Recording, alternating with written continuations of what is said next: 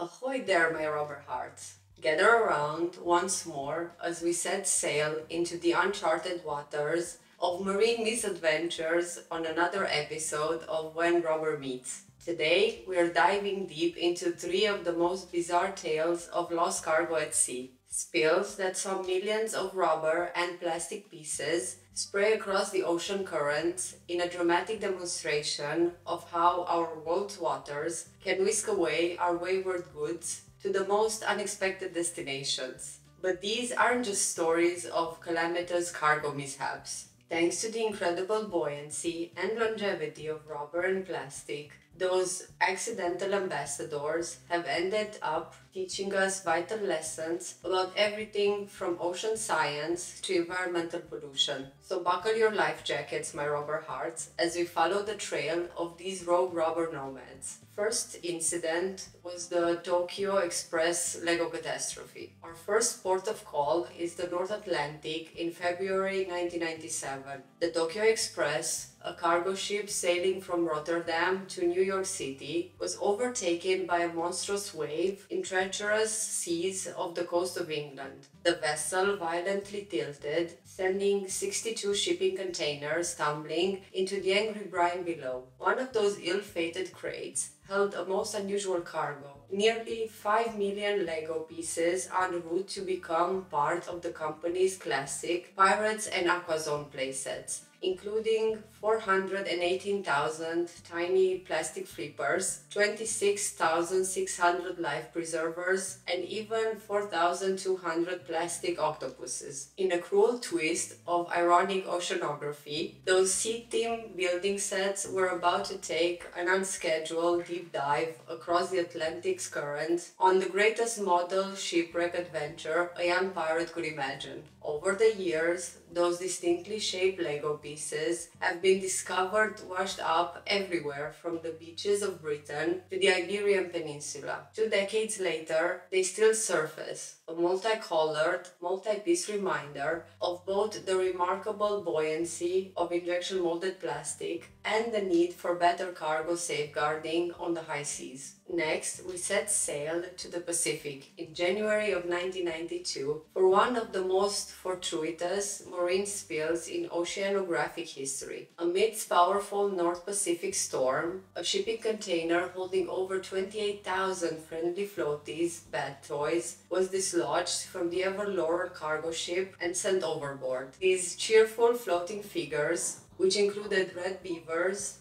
green frogs, blue turtles, and most famously yellow duckies, should have sunk like the bathtub playthings they were meant to be. But, thanks to their solid, waterproof construction, they remained buoyant and became the perfect impromptu drifters for tracking surface ocean currents. Before long, sightings of the bright bat toys began popping up everywhere, from the frozen Arctic seas to the tropical shores of Hawaii and South America. 2 oceanographers, Curtis Ebbesmeyer and James Ingram, recognized this accidental armada as an unprecedented opportunity to study global current flows. For over 15 years, the friendly floaties voyage was tracked and documented by beachcombers and scientists alike. They provide crucial data into the complex mechanics of the planet's ocean circulatory systems. It turned a simple overboard bat toy shipment into one of the most important ecological research tools in the modern era. Finally, let's set a course across the decades into 1990, when another rogue wave in the North Pacific struck the container ship Hansa Carrier during its journey from South Korea to the US. The battering seas swallowed over 20 shipping crates, including 5 containers, solely packed with an astonishing 61,000 Nike shoes of every variety, from kids' sneakers to rugged hiking boots. As luck or destiny would have it, each one of those buoyant rubber-soled shoes bore a unique identifying serial number that would prove pivotal to science. Over the following months, Wandering Nikes began washing ashore everywhere, from the coast of the Pacific Northwest to the Hawaiian Islands. Oceanographer Curtis Ebbensmeyer, who had previously studied the Friendly Floaties incident, saw this as a once-in-a-lifetime opportunity to track actual ocean currents by cataloging the locations of recovered serial numbers. Those castaway cross-trainers ended up generating some of the most accurate surface flow models for the Pacific ever recorded. So, while losing over 60,000 shoes to the deep may have been a major financial blow, it proved an invaluable boon for marine science, transforming a polymer product spill into an unprecedented, real-world current mapping experiment. Those wayward wandering Nikes had millions of steps to track before their journey's end.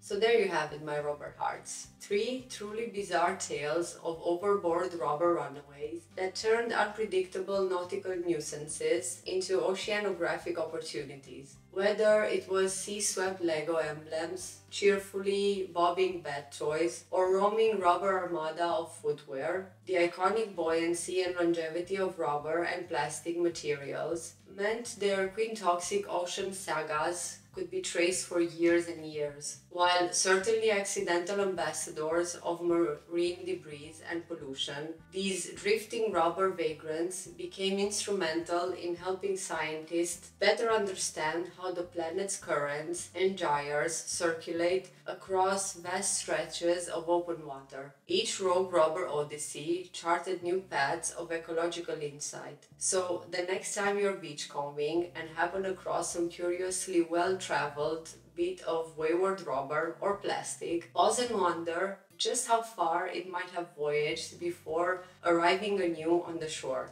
The raging seas will always have more stories to tell through the knickknacks and novelties they occasionally send our way. Don't forget to share, like, and subscribe, and I will see you in the next episode.